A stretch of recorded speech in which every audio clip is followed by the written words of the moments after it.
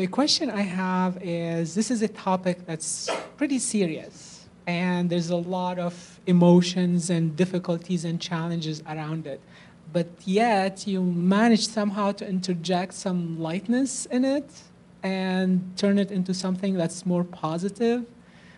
So were there any funny things that you discovered throughout as you wrote the book and did the research and all this? Were there funny stories that you discovered and you thought, wow, this is even funnier than I thought? Or anything that has humor that you can share with us? Oh, definitely. In fact, I'll read just a little excerpt from the book, but there are a lot of funny stories. This is a serious topic, and I really shouldn't make light because I respect people who've been in my situation. It's not something we wanted to happen. It's something that we may have contributed to. So I'm very, very mindful of that. But on the other, and I'm a serious person. I have a very serious side. People who know me in business, and Christian knows me, I'm very, very serious and thoughtful. However, I have the British humor thing going. It traces way, way back, and I am a fun person. I like to be funny. I don't like to insult people, but I don't mind insulting myself. And so what I have done is I've taken the subject and I've lightened it up so people will be open and free and want to talk about it because it is a taboo subject. I haven't found a lot of research, Linda and I don't see a lot of books out there on it. I know that there are multiple Marriers who are perhaps suffering, and if you know that there is a person like me, an ordinary next-door neighbor type person who's gone through this, and if I can make it a little fun and entertaining along the way, because some of the things I've done, what was I thinking? Really, what was I thinking? I always tell people in relationships, pay attention to the red flags. They are a big deal. They are a big deal. If you're in a relationship and someone says, I love to go gambling in Reno every single weekend.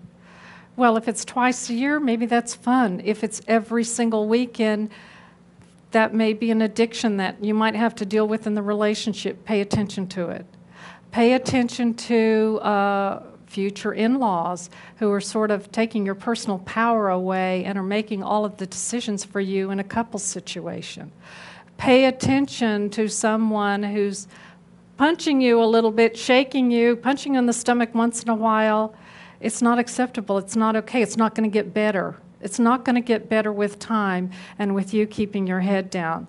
And there were many, many red flags in relationships leading to marriage that I thought, no big deal, no big deal. But this is a funny one. If I find my reading glass, I won't read long. I know reading to people can get a little bit boring. But this is good. Before we get off the subject of no big deal, there were a couple of totally unrelated things I'll never forget about my second wedding day. My mother-in-law's wedding attire and bat do. I can still picture it all very clearly some 34 years later. In a serene, bucolic setting set a quaint little white chapel, nestled against a small duck pond with green rolling hills at the backdrop of the landscape. The scene would have made for a fine Impressionist-style work of art, except for the human interest element. Voila! My brand new mother-in-law-to-be squarely stood in the center of the chapel door, awaiting her escort down the aisle. There she was, all dressed in white, lace hanky in hand, head to toe, everything, including her corsage, her pearls, and yes, that matching bouffant hairdo that looked like cotton candy without the pink tinge, if you know what I mean. After all, it was her big day. Mrs. Bigsby was releasing her overindulged brat of a son to me, little old secondhand Rose. She deserved to be queen for a day, not me. I didn't know whether to laugh or cry at her monochromatic appearance and at her lack of sensitivity for wearing white, which is usually reserved for brides. She probably thought, well, that girl's been married before, so I can wear what I want, no big deal.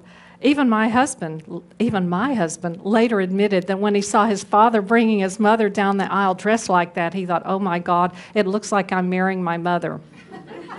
Well, readers, all I can say is that marriage was doomed from day one, and it didn't help that my father-in-law had cautioned me about marrying his son minutes before the wedding, actually as I was tiptoeing up the path to the chapel.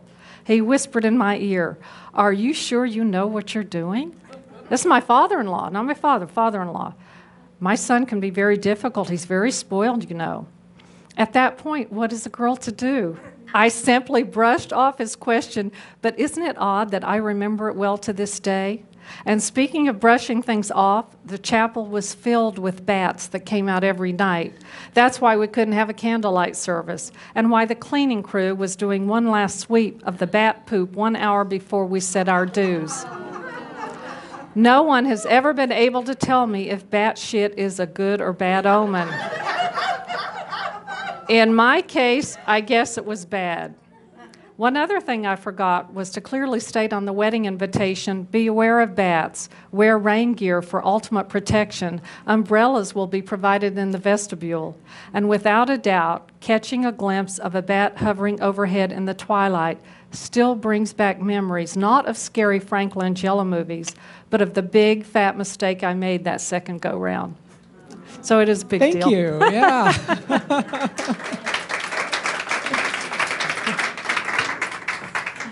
So back to the book, something else you mentioned in the book is the Enneagram.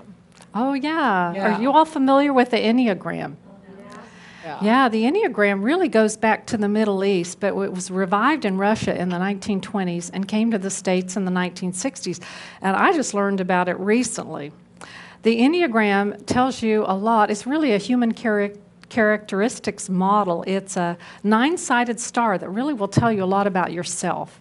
You'll sort of be labeled as an observer, a romantic, a helper, an achiever. I keep going. What do you think I was? The helper, the number 2. I was going to say romantic.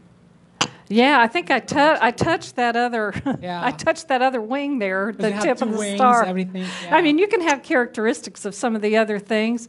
Yeah, maybe a little bit of that. I'm a clear helper. Now, at their best, helpers are Mother Teresa types. They're caring and giving and nurturing and loving and overly generous and easily manipulated and all of that. And when you go into a marriage like that and you play second fiddle, you're not going to have equality and you're not going to have balance. So it really, being a helper worked as a disservice to me. Also, on the negative side of helpers, they can be very possessive and very jealous and very insecure. And I was at least 2 of those. You could call me a poodle on a pant leg. Look at me, look, I want you. You can't go anywhere. You need to be with me. You know, and so I kind of smothered the husband I was with, and they're like, I remember my lovely partner again in the back of the room a few years into our relationship. We're sitting at the breakfast table at his house, and he said, I just want to tell you something. Now, don't take this the wrong way.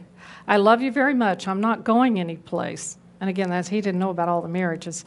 I'm not going anyplace. But he said, you have to get your own life. And I said, what are you talking about? He said, you've got to quit living vicariously through me. So I have a full plate. I'm raising my sons. I'm in a startup.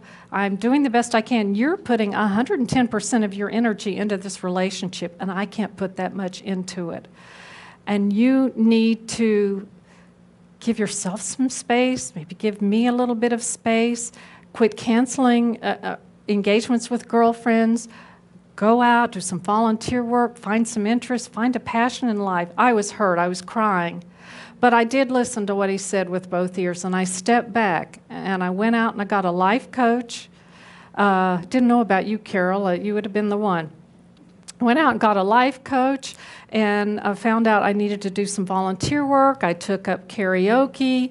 I started building, and I quit canceling those dinners with girlfriends on Saturday night when all of a sudden he was free. And I quit being that poodle on a pant leg, look at me, I need you, you know, the insecure thing. So that was something that I learned.